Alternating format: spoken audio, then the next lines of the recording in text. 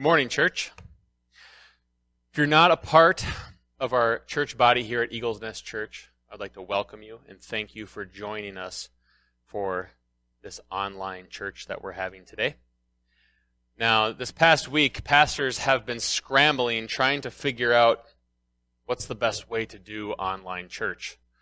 Some have said, well, you should just do it on your couch. Everybody else is at home on their couch, so do that too. I've got 4 kids now, so that one was ruled out. The other option was to have a classroom and do it in there. Some said to do it in your office, and some said just do it in the pulpit. And that's what I decided to go for. And because all of those options, there's no way to do this in a way that's not awkward.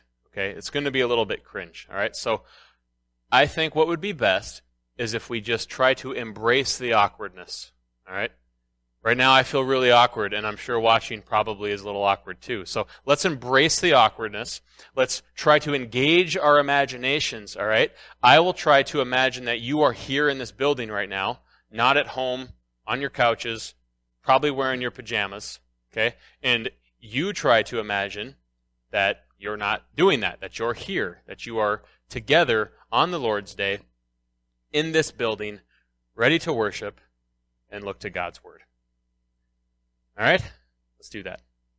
Before we jump into our text, I got 2 quick reminders, okay? First off, all small groups, women's group, the men's group that was about to start, the men's Bible study, the seniors nest group is not going to be meeting for the foreseeable future. We'll keep you updated on any changes that might relate to that.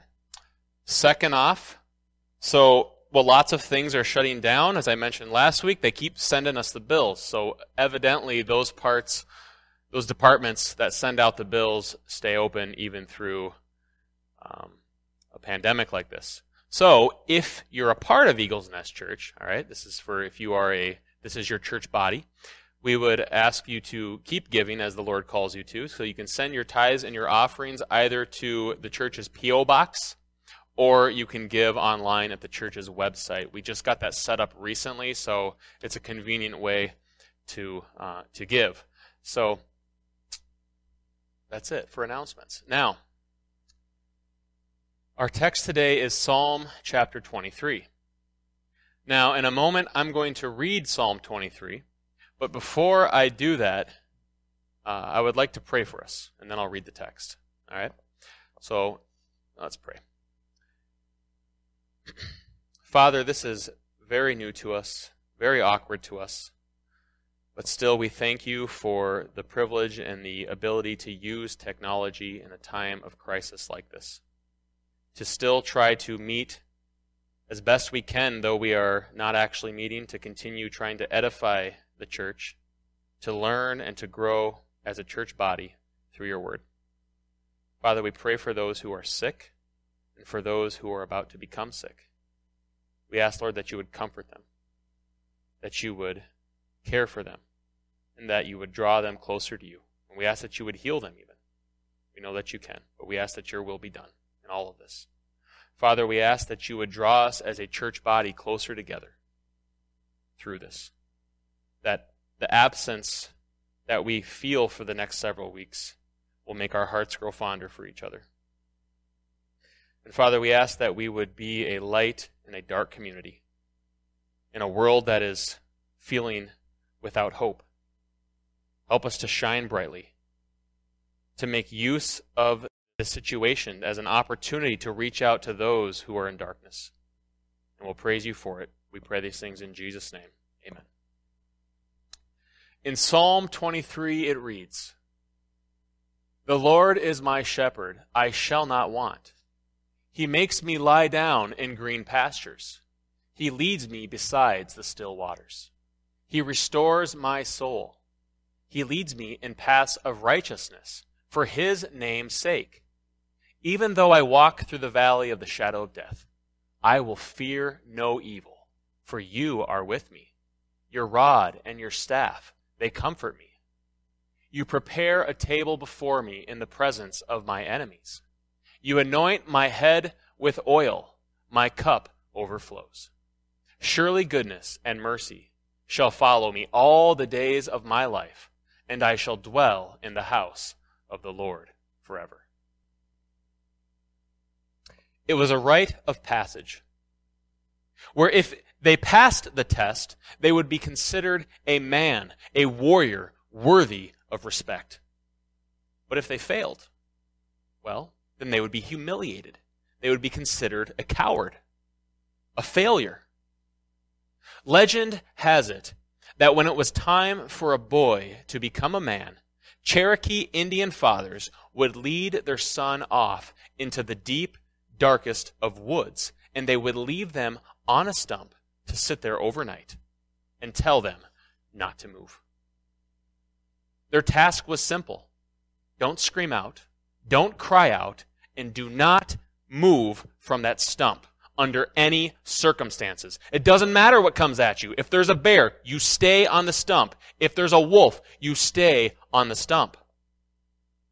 Now, this was actually a very scary thing for them. They were not given any weapon, any kind of shelter, and they were told, stay there until the sun comes up.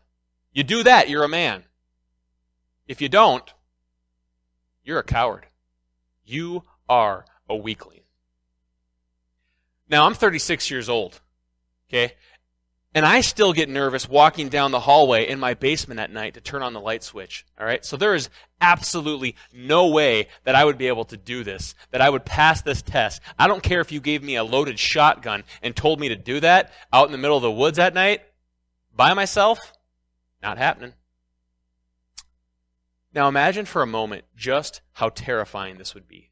Sitting there in the dark by yourself with the howling wind, the rustling of leaves, the hooting owls, which is one of the most eerie sounds on the planet, and maybe even the growl of an animal. You're alone. You got nothing to comfort you. You're without aid. You're without a weapon to even defend yourself from a predator if it attacks. That's terrifying. And you know, church, isn't this often a bit kind of how we can feel sometimes in life? Terrified. Freaked out, wondering what's behind every corner. Wait, what's that shadow? What's happening? What's going on? Thinking there's stuff out to get us. Worrisome, fearful, full of anxiety, and anxiously hoping that light's dawn would break. Right now, it sort of feels like we're alone in the night. We can't see what lies ahead of us. We have no idea what this virus will actually do to our society. In school, we read about things like this. Okay? We read about the Black Plague, the Spanish flu, and numerous other terrible viruses in history past. But we never imagined something like this could actually really happen to us. Not here. Not now. Not in the age of science. Surely science will be able to save us from the terrors of the night. We've never seen anything quite like this before in our time. 9/11 was scary. I remember 9/11. I remember sitting in class and looking at the TV wondering, what is going on? Okay? But as scary as 9/11 was, that was not a worldwide pandemic. This, what we are facing today, has every person on the planet wondering, if they know about it, wondering if it's going to hit, how they will survive it. Stores are closing. The stock market is tanking. Universities, they're sending kids home. They're saying, head home. We're going to figure out a way to do online class because it's too dangerous to be together right now. People are afraid of going near their neighbors. Even those who kept saying that the virus really wasn't that big of a deal, okay, you know what they're saying now? Maybe it is. They're starting to worry. And right now, we are expecting that the government's going to give a shelter-in-place order at any minute to say, you need to stay home. Lock your doors. Stay inside. Do not go out into public. And as we are painfully aware of, even most churches don't dare meet together. And instead, as we're doing this morning, are resorting to awkwardly doing online church. Okay? It's the best of the worst case scenario. And so we're trying to make the the best of the situation. Which stinks because it still feels kind of like going swimming at a pool without any water. All right? That's what preaching to an empty room feels like. Okay? It's not a fun thing. We live in a time of uncertainty and fear. And we wonder, does anybody know where this thing's going to end? But as we know, God knows exactly where this thing's going to end. God didn't wake up and read the newspaper and say to himself, Houston, we got a problem. Okay? That didn't happen. God is the sovereign Lord of the entire universe. He is in total and complete control of every molecule, of every single atom, and nothing happens in this universe without his divine stamp of approval. And that includes deadly viruses. God works everything according to the counsel of his will, Ephesians 1 tells us. And Colossians 1:17 tells us, he, referring to Christ, is before all things, and in him all things hold together. There is no doubt that this God that we serve is powerful enough to wipe out this virus instantaneously without even breaking a sweat. So why doesn't he? Why would he ordain so much needless suffering? Because, as scriptures tell us, it's not needless. Not at all. And in fact, as Romans 8:28 tells us, it's working towards the good of God's children. In Psalm 23, we find what really kind of seems to be the Romans 8:28 of the Old Testament. All right?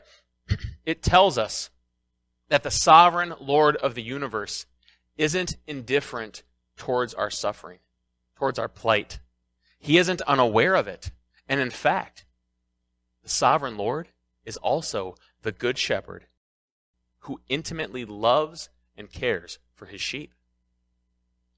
Psalm 23 is probably the most well-known passage of Scripture in the entire Bible. People have it on their coffee cups.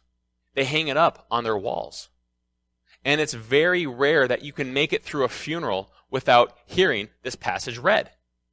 And while this psalm is absolutely a comfort for the dying, it's actually more about living than it is about dying. This is a psalm that most scholars believe was written by an old King David, who is yet again on the run, but this time not from evil King Saul, but from his very own son Absalom, who's trying to kill him. Why? Because he wants his throne. He wants to take his father out and sit on the throne himself. And so we find an old David writing this song as he looks back upon his life with the peaks and the valleys. And he concludes this: the Lord is my shepherd. It's a psalm about trusting God no matter what life may bring, and realizing that he is the good shepherd. The Lord is my shepherd, the psalmist says in verse 1. And because the Lord is his shepherd, the psalmist had hope in the midst of darkness. Do you want hope that overcomes the darkness? Then look with me this morning to this wonderful passage to see how we might have hope in the darkness. How can we have hope in the darkness? Well, one, we have hope in the darkness because our shepherd nourishes us. The Lord is my shepherd, I shall not want. He makes me lie down in green pastures. He leads me beside still waters. He restores my soul. Well, the book of Psalms is often describes the Lord as being a mighty conqueror, as being a deliverer, a rock, a shield. Here it describes him as a shepherd. David is saying that the all-powerful God of the universe, he sheathed his sword to pick up the shepherd's staff in order to shepherd David. David's the guy who stole Uriah's wife Bathsheba, and then he killed the guy to try to cover it up. And God has decided to be his shepherd. This is the God who couldn't allow Moses to see his face because his holiness and glory would have struck him dead on the spot. And David says, "The Lord is my shepherd." That is remarkable. That is unbelievable. The relationship between God and humanity, those he loves, his children, is like a shepherd to a sheep. The relationship between a shepherd and their sheep was a close and intimate relationship. Eastern shepherds would guard their sheep. They would lead them. They would feed them. They would bring them to water. They would rescue them when they strayed. They would assist in delivering the lambs when they were born. They loved them and they cared for them in every single way. They didn't raise the sheep to slaughter them for food. Okay? They raised them for their wool and for their milk. So it was a different kind of relationship. Did you know that shepherds knew their sheep by name? It is said that even when several shepherds would meet at a place of water, that they didn't have to worry about mixing up whose sheep was who. Okay? They didn't have to go around and brand them to figure out, oh, this is my sheep, this is your sheep. No. All they had to do when it was time to leave the watering hole was to yell out to their sheep, and the sheep would just follow because they knew their shepherd's voice. They wouldn't follow the voice of the other shepherds. And what a picture this is of our God and his love for his people. In John 10:27, it says, this is Jesus talking, "My sheep hear my voice, and I know them, and they follow me." Jesus is the good shepherd who loves us and cares for us. How? "The Lord is my shepherd. I shall not want. He makes me lie down in green pastures. He leads me beside still waters. He restores my soul." Does that mean we have everything we could ever want? That we'll never be lacking in any desire we have? Just get it all? Thankfully not. Because sometimes we want really dumb things that would actually serve to harm us. Now, it's sort of been done to death by preachers talking about how stupid sheep actually are, so I'm not going to add too much to it here this morning. But it's true. Sheep are really dumb animals, and without their shepherd, in fact, they're going to die. They can't live without their shepherd. I didn't know this, but did you know that if you leave a flock in a field without a shepherd, they will sit there and they will eat all the grass until it's gone. And they won't move on to a field even if there's one next to them. Okay? They'll stay in that meadow, in that pasture, and they'll eat all the grass until there's nothing left to eat. And then they'll eat each other's excrement until they die. Okay? That's a really dumb animal. Now, thankfully, the Good Shepherd cares for us. He doesn't give us what we think we need. He gives us what he knows that we need. He gives us what is actually good for us because he cares for us. I don't want us to overthink what this text means by the food, the water, and the restoring of the soul. So I'm just going to give us the short version, which is this. What is it that the Good Shepherd gives us? He gives us what we need. He gives us what nourishes our soul. Okay? Not just appeases our present appetites and desires and things that we want. And why does he do this? Because he's not just our shepherd. He is a good shepherd. And the Good Shepherd gives us what our souls need, which is spiritual nourishment, rest, and peace. Did you notice in verse 2 what the Good Shepherd does for us? It says that he makes us lie down. He makes us rest. Now, why is that important? Because a lot of the times, we're like little kids who skip nap time. We're like little kids who are up way past our bedtime, and we're running around rubbing our eyes and trying to say, oh, you know what? No, I'm not tired. I'm okay. I don't need to go to sleep. I've got this. And we're just sitting there yawning away. But the truth is, we're actually exhausted.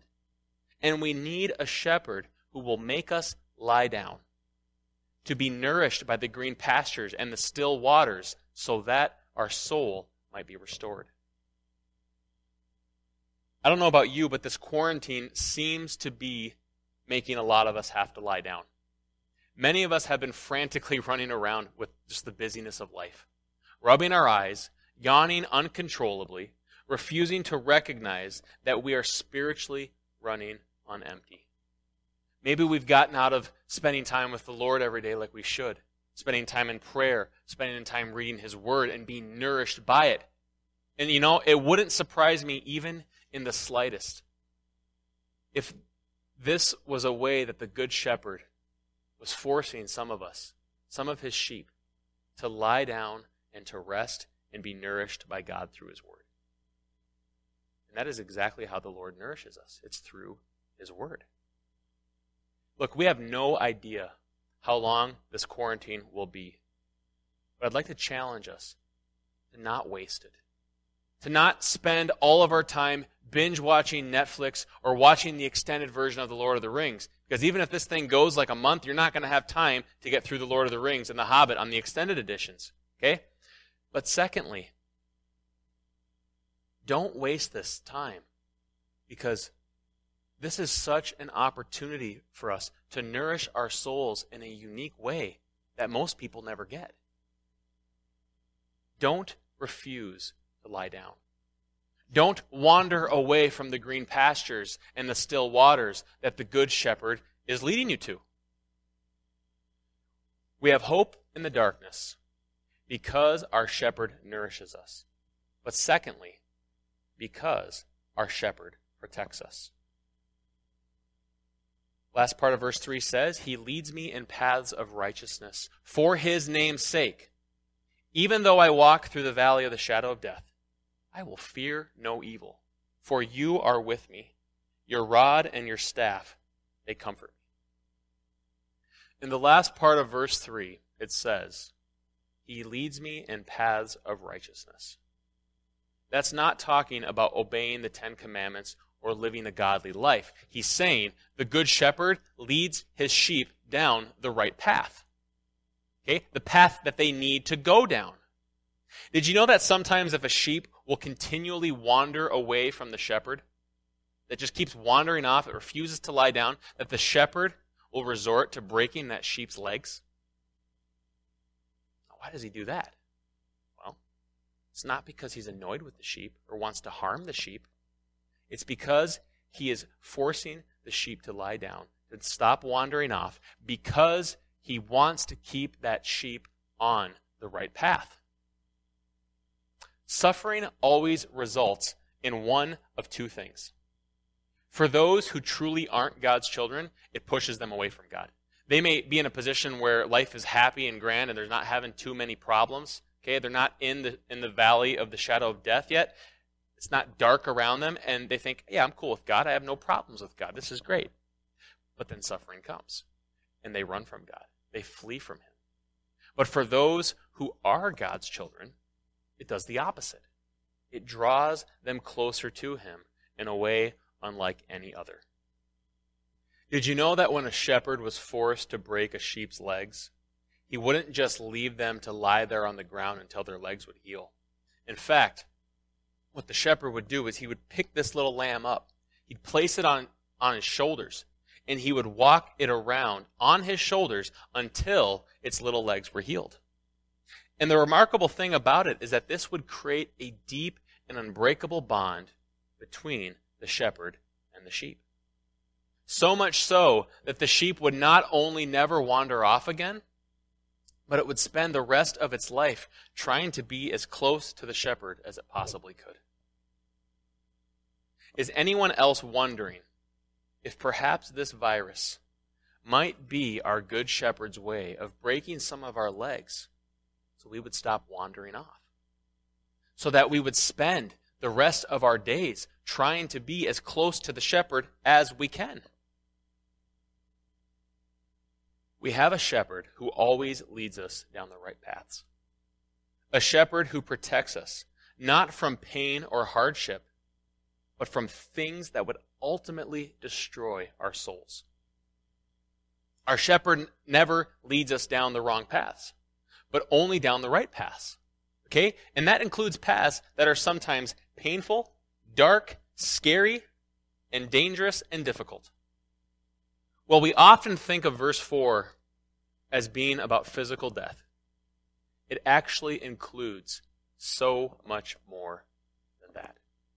What verse 4 is saying, it's saying that even though I walk through the valley of the darkest of shadows, which includes sickness, pain, suffering, and yes, even death, my shepherd is there, protecting me and comforting me, and so I will fear no evil. When the Cherokee boys made it through the night and they saw the sun begin to rise in the horizon, they were extremely relieved and excited to have made it and passed the test. But do you know what they discovered when the sun rose?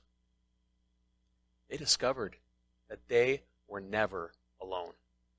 They were never in any real danger. And why? Because when the darkness had passed, they looked up to see behind them their father in a tree stand, bow in hand, smiling down upon them. Even though the night is dark and the wind is blowing around us, and we hear predators stalking nearby, we fear no evil. For our good shepherd is with us, and he is armed with a rod and a staff to protect us and comfort us. This doesn't promise to protect us from death itself, but it does promise to protect us from the power of death, which is why Paul could say, he said, "O death, where is your victory? O death, where is your sting? For sin is the sting that results in death, and the law gives sin its power. But thank God, he gives us victory over sin and death through our Lord Jesus Christ." No matter what we face or how dark it seems, we have hope because our shepherd is with us, and he protects us, and he will bring us through it safely to his fold. And what's the guarantee of this? For his name's sake. That's what the psalmist says. He does this for his name's sake. And if you know anything about the God of the Bible, his name and his reputation matters a lot to him. That's the biggest guarantee we could ever ask for. We have hope in the darkness because, 1, our shepherd nourishes us. 2, our shepherd protects us. But 3, because our shepherd is good to us. In verse 5 it says, "You prepare a table before me in the presence of mine enemies. You anoint my head with oil. My cup overflows. Surely goodness and mercy shall follow me all the days of my life, and I shall dwell in the house of the Lord forever." In these verses, David is talking about how the Lord cares for us. Not just simply how the Lord will one day care for us in heaven, but how the Lord cares for us right now in the midst of life's darkness. In the presence of mine enemies, which would do us harm, is what David is talking about. He's saying that even when we are in the darkest of nights, God is there with us, with his rod and staff ready to protect us. And he is there pouring out blessings upon us. And these aren't just tiny blessings. These are big, big blessings. In fact, the table has been prepared. The banquet table has been laid out before us. Our head has been anointed with oil, and he fills our cup. Not just 3/4 full, but overflowing. It's kind of like having somebody over for prime rib instead of McDonald's hamburgers, all right? That's the kind of God we serve. He rolls out the red carpet for us. David's point is this: our God is a very loving and very generous God. He is a God who turns our troubles into triumph, not just someday in heaven, but right now, while we are in our trials. How is that? Because when God is for us, who can be against us? If God is at our side, then what can they do to us? For to live is Christ, and to die is gain. And so the psalmist looks around at the darkness of his situation, and he remembers that his shepherd guards his soul, and the dawn is surely coming. In Romans 8, verse 35, it says, "Who shall separate us from the love of Christ? Shall tribulation, or distress, or persecution, or famine, or nakedness, or danger, or sword?"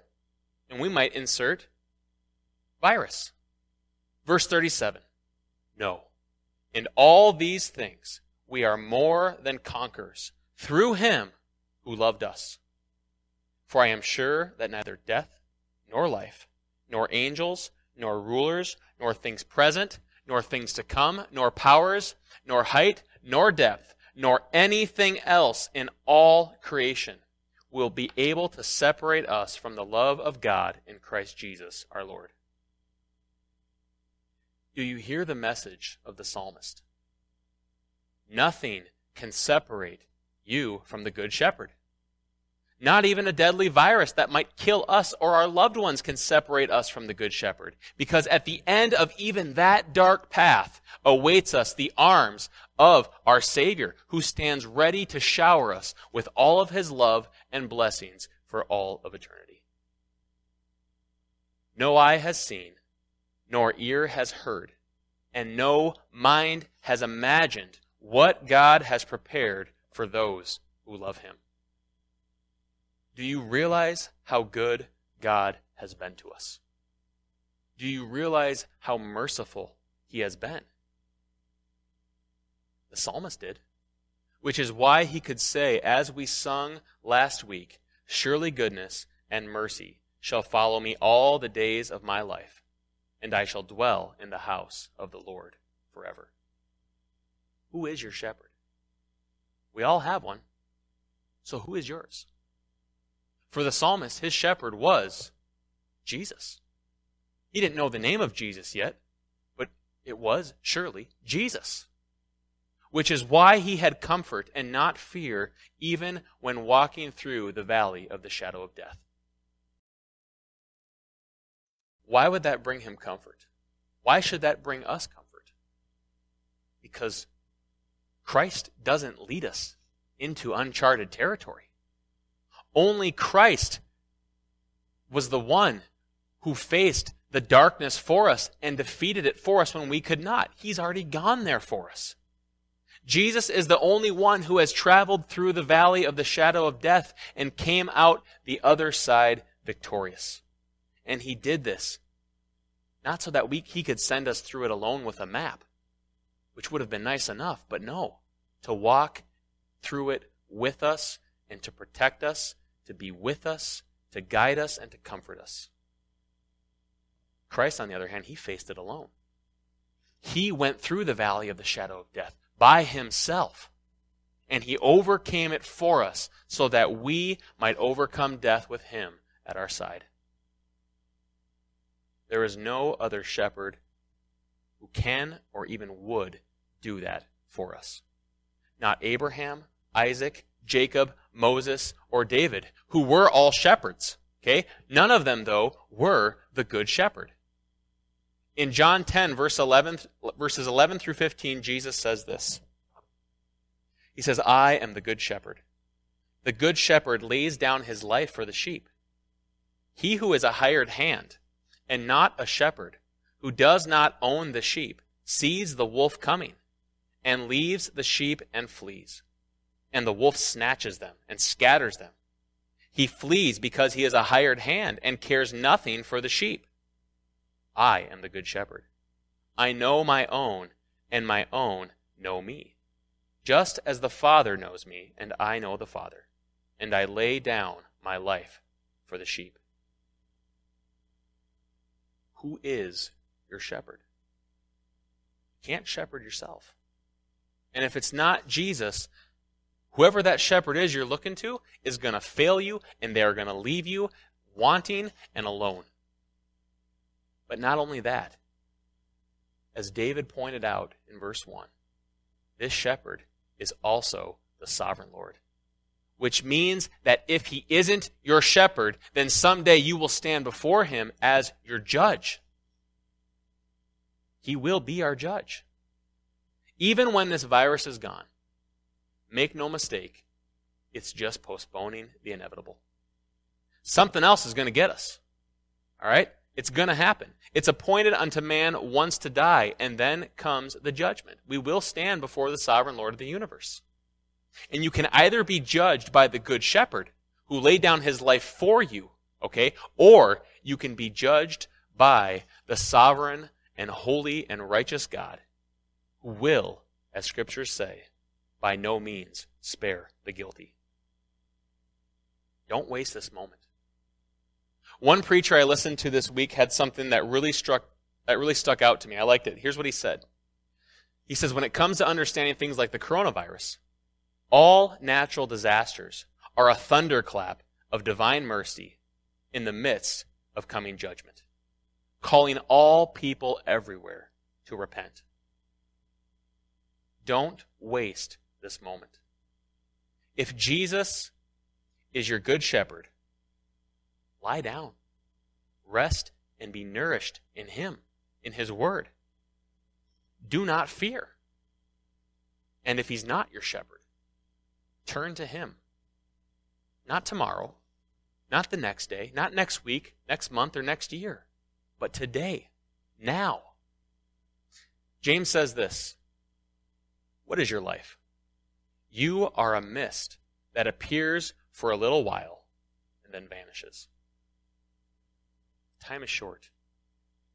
Do not delay. Turn to the Good Shepherd and trust in him. Lord, I pray that you would teach us as a church, as a people, to number our days, that we might gain a heart of wisdom. Help us to see your life, to see our life as the vapor that it is, which is but for a moment, and then it vanishes. We ask, Lord, that you would comfort us, that you would draw us near to you, that you would make us lie down if we are wandering. And we ask, Lord, that you would help us to live a victorious life in the hope of the gospel.